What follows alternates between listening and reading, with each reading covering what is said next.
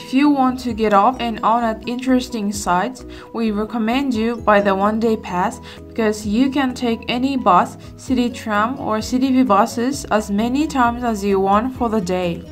A one-day pass is available for 600 yen for adults and 300 yen for children under 13. Before you get off the bus, push the button to let the driver know to stop.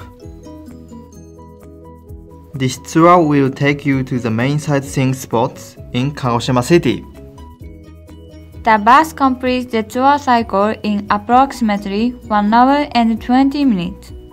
You can enjoy sightseeing at your own pace because you can begin and finish your trip from any bus stop.